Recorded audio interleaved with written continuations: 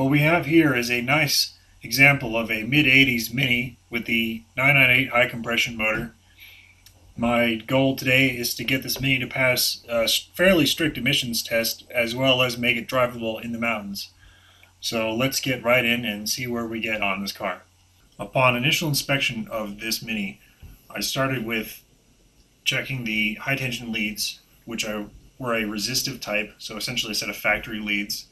I wanted to make sure that the overall resistance of the ignition system was not too high, and by checking the leads I realized right away that I needed to run non-resistive spark plugs to keep the total resistance down.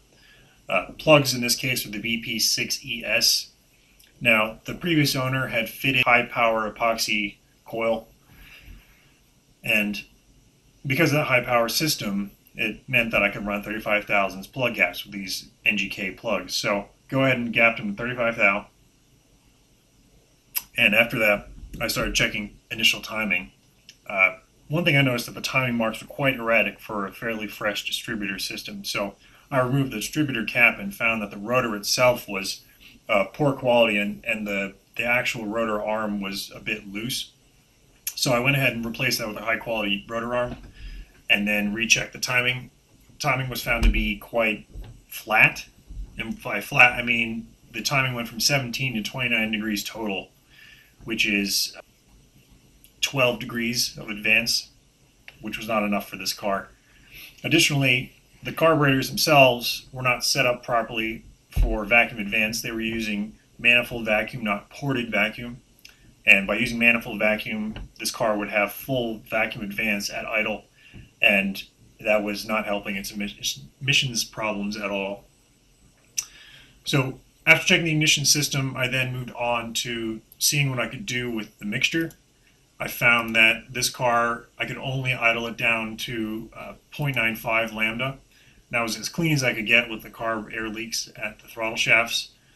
Now, the emissions limit on this car was 0.97, which is about 1.2% carbon monoxide. So as lean as I could get it, I couldn't get it below the strict test for a mid-80s Mini, which meant that I needed to replace the carb with a freshly rebuilt unit to control the air leaks, as well as replace the distributor so that I have better ignition advance characteristics. More importantly about the distributor, I needed to have somewhere between 8 and 10 degrees of advance at idle in order to achieve the emissions test. So we replaced the distributor with one that I had curved for a high compression 998. It was timed at 8 degrees and produced 31 degrees at 4,500 RPMs. Ultimately, I think I added 2 more degrees as the cars seemed to withstand the timing. Now, I'm at high altitude, so we add a few extra degrees to compensate for our lack of air. The carb was replaced by one that AC Dot had rebuilt, so air leakage was very, very minimal at the throttle shafts, and it was re-drilled for the correct ported vacuum. Once I've done all that, I was able to retest everything, and this is again using a brand new needle, and my first check was to find out how lean could this car go before it would miss. And what I noticed is that at idle, 1.05 was the lean mixture limit, which was excellent because the emissions test was 0.97 and I was achieving 1.05. So I had some room to work with in making this car run really nicely. Now, at idle it was 1.05, however, up to 5,000 RPMs it reached 1.2, and anything above 2,000 RPMs it really didn't want to drive. So I had to switch over to doing a needle profile for this car because I didn't have any other needles that would improve the 3,000 to 5,000 range. So I went ahead and custom profiled this needle. After profiling the needle, it was then time for a test drive. Alrighty, this Mini is owned by a man named Mike. There's Mike. Hi.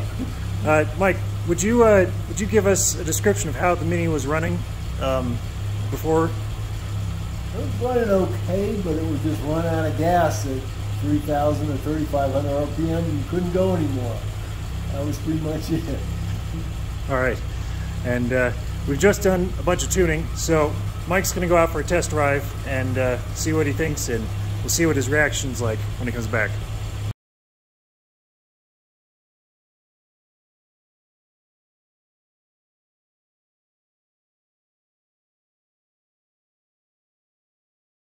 Alright, so Mike has returned from his trip, so I wanted to see what he has to say.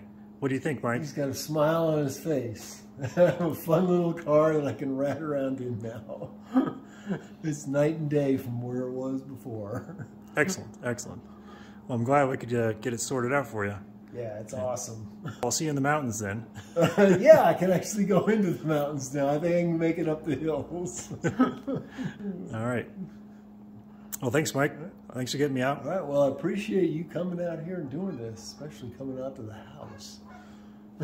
Well, I hope you guys found that video useful and informative. If you have a Mini that needs tuning and you happen to be in Colorado or wherever, please get in touch. I may be able to help. And if you appreciated that video, let me know.